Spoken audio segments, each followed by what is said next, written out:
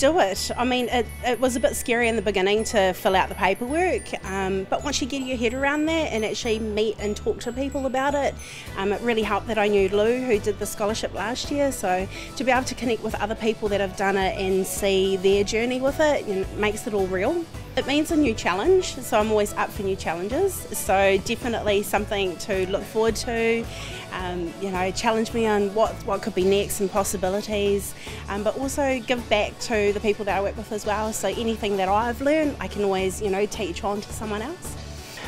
I mean, I guess over the last year I've seen a lot of growth in my personal development with my leadership, how I'm being with my family, so I guess to only improve on that, be able to see more growth in other people, be able to develop them. Dream big, aim for the limit and just go for it.